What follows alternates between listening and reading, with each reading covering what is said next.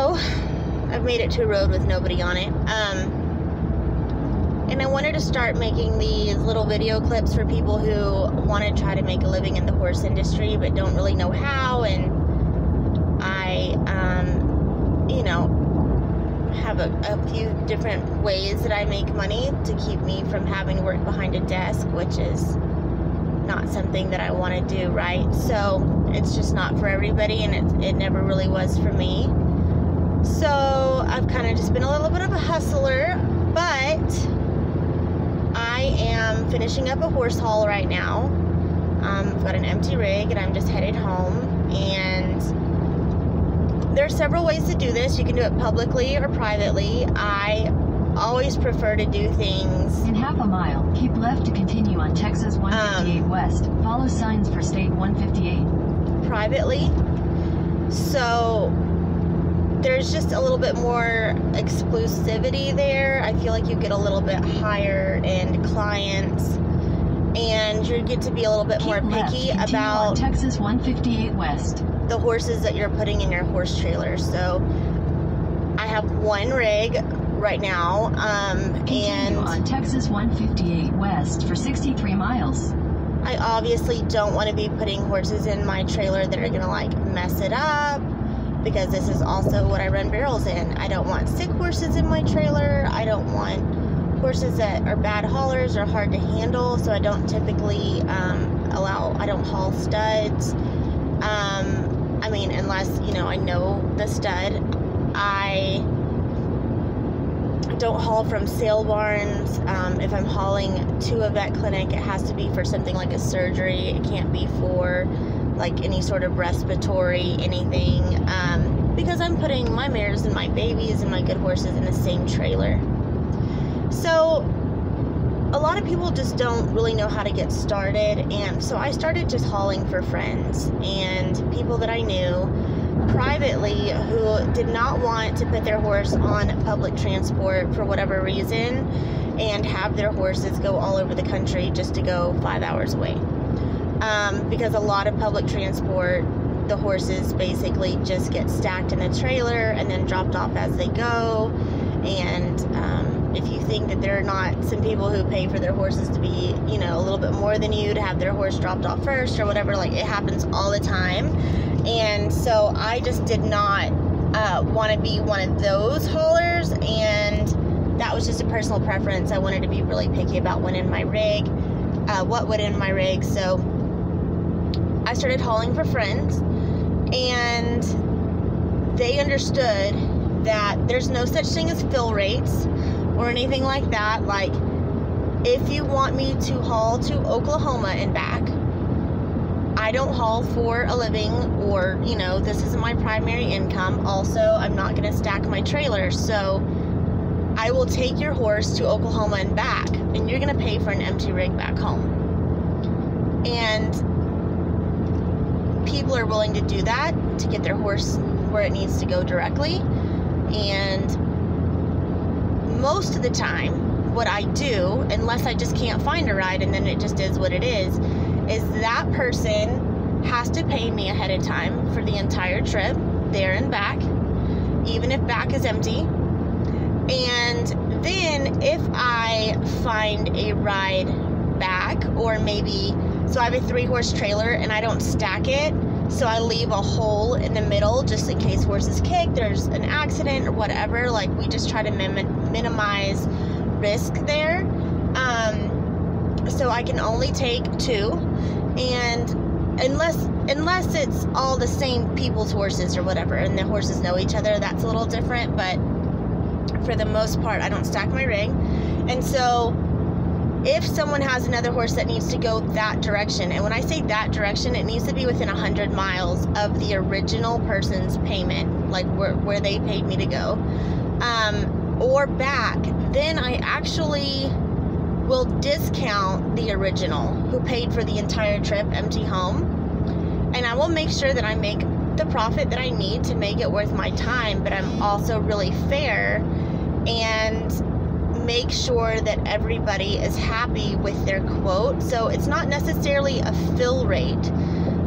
What it is I do for the most part, split the holes minus my day rate and minus my hotel rate or whatever. So the way I do it is I try to make sure, and this is going to get harder with diesel prices going up, but I haul for less than $1 a mile, which I know people are like, oh my God, that's like $1.50 underneath what most haulers do. It is, but I also don't stack my trailer, and so I don't have to deal with near the headache, and I'm very particular about what goes in my rig.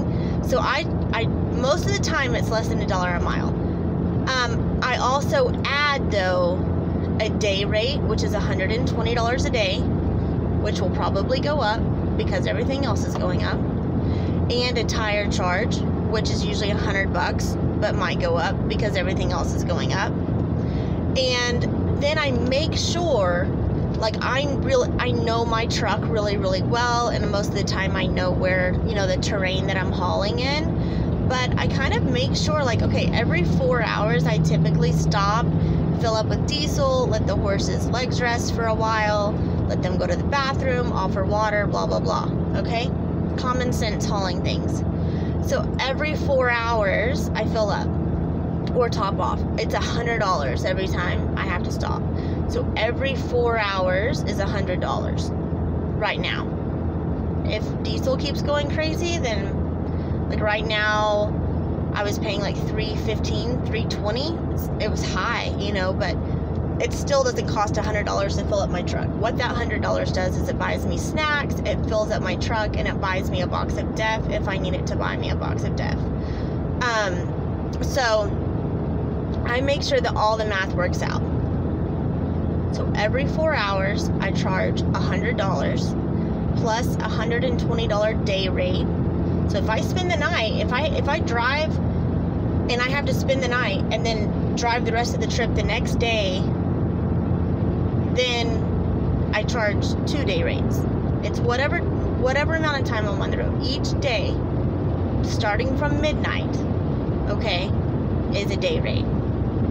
And then if I'm going to get a hotel, which I have a living quarters trailer, but sometimes, you know, you just want to take a shower and relax, like, I charge a hotel rate. I don't typically take hauls that require overnight stays with horses. I try to avoid that. That's another thing about hauling privately, is you don't have to take those long hauls if you don't want to. So I try to avoid taking long hauls. So I can comfortably, me, myself, and I drive 12 hours a day without getting tired. I eat really healthy on the road. I try to eat healthy anyways, but I eat really healthy on the road, and I keep my energy levels up, and I make sure every 4 hours I'm getting out, walking, stretching, my horses are resting, and so 12 hours I'm really, really comfortable with. And so after that, like, I don't, if it's any further than that, I usually don't take the trip. I won't take the job. And so that's basically how I do my breakdown.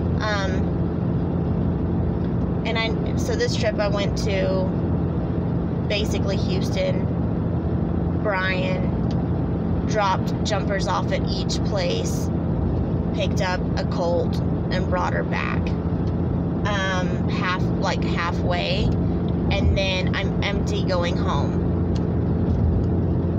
which is another 4 hours going home empty. But that is paid for because the person who asked me originally to take her horse to Bryan paid, oops, I pushed to something, cancel, she paid there for are the... no contacts in your phone book. To send a text message, say something like send Cancel! text message to 206 Cancel! 555 188. Cancel! Cancel it! Cancel! Cancel! No! I didn't understand what you said. God. So anyway, so she paid for $700 for basically there and back, right, for her horse. And then what I did was she found a ride for a horse to Houston, which is 100 miles from Bryan. So, or where I was going around Houston was 100 miles from Bryan. So I charged that lady half, plus for that 119 miles, I charged her an extra $100. I kept the $100. I reimbursed the original $350 because she found the split. I didn't have to do that. And then, so she got half, basically half her trip paid for, and I still made my $700, and well, and then the mileage in between, which was another $100, which didn't cost me that much in diesel. I never had to stop and fill up. I had already had it, but I charged another $100 for those miles. And then I picked up the horse and the colt, and brought it halfway home for $150, which was less than $1 a mile, because I think it was 178 miles exactly, and I charged $150. So she is really happy because she, you know, got it for less than $1 a mile. But I could do that because the original paid the whole trip, and nobody was in the trailer any longer than they had to be, other than the Bryan horse, the original, which, because she found the ride to Houston, it just worked out where I dropped Houston off first. But then it was like 100 miles, you know, so that's really not, it's like an hour and a half. After you've been standing in the trailer for 8, like, what's another hour and a half? So, yeah, I mean, it worked out really well for everybody. Everybody at the end of the day ended up paying less than $100, less than $1 a mile.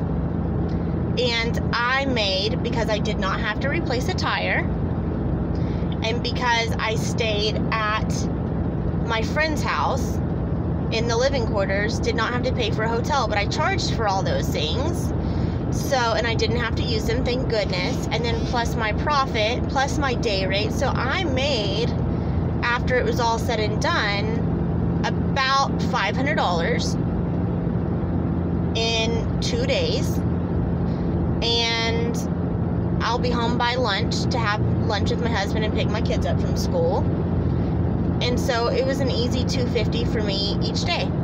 Hauling for friends, nice horses that haul well, that are not sick, and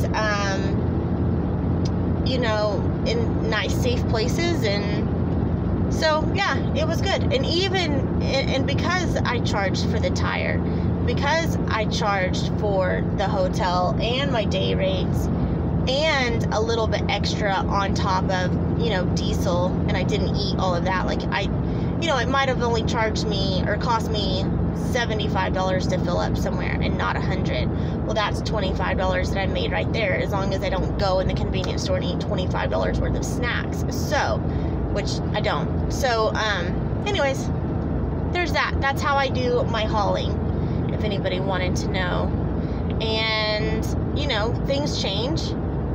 Not every experience is awesome, but this was a really easy trip, so I just wanted to share.